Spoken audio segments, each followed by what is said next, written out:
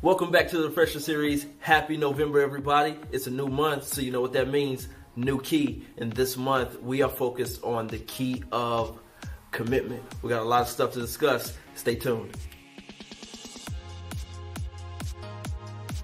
The key of commitment simply means to see your goals to the end without wavering. Now, all of us have our very own goals, things that we want to achieve, whether they're short-term or long-term. Now, last Refresher video, we talked about goal setting and setting realistic goals that we can achieve. So thinking about that, I want you to think about the initial feelings that you get when you sit down to write out your goals, when you take that first step to achieving that goal. I want you to think about how ignited you feel, how excited you are to be working towards something. And I want you to think about that because oftentimes we get caught up on the finished product.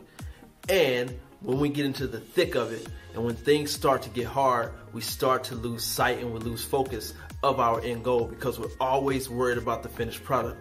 What I want you to really think about is think about the entire process and how you can start to enjoy that process and how you can keep that initial feeling that you have in the beginning throughout the entire process so that it can fuel you to reach the end of your goal.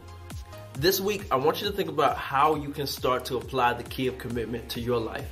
And thinking about the goals that you have written down, come up with at least one action step that you can take that can help you stay committed to reaching your goals. As always, be sure to like, comment, and subscribe. Share with at least one person that you know can benefit from this. Connect with us on all social media platforms. And as always, thank you for joining us. We'll see you next time.